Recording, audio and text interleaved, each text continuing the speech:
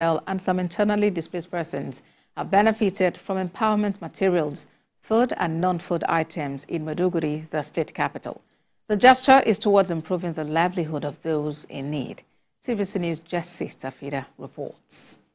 34-year-old Hadiza Muhammad is a widow with 3 children. Her husband died from friendly fire while fighting Boko Haram insurgents. She shares with TVC News her ordeal. My husband is so lovely, caring man. The day that I had this news that what happened to him, like his own accident is misfiring by his fellow soldier, is a gunshot. I'm even on my way coming back from Kaduna to Maiduguri. I heard the news, very sad news.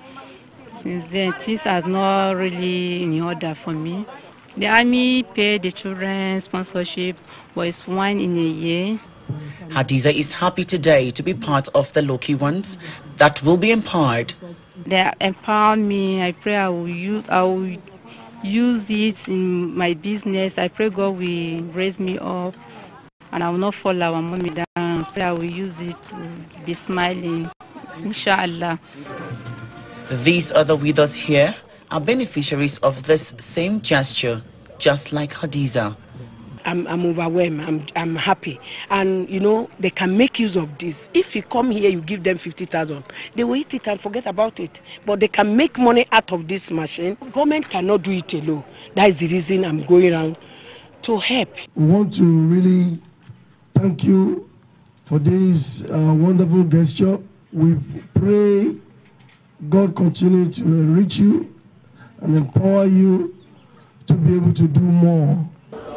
Wounded soldiers who were responding to treatment were also given wheelchairs and crutches. Nursing mothers who are IDPs equally receive maternity kits and food items. The Nigerian army puts their lives on the line every day to protect the territorial integrity of the nation. In doing that, most of them have paid the supreme price. Government have continued to remember the families of the fallen heroes.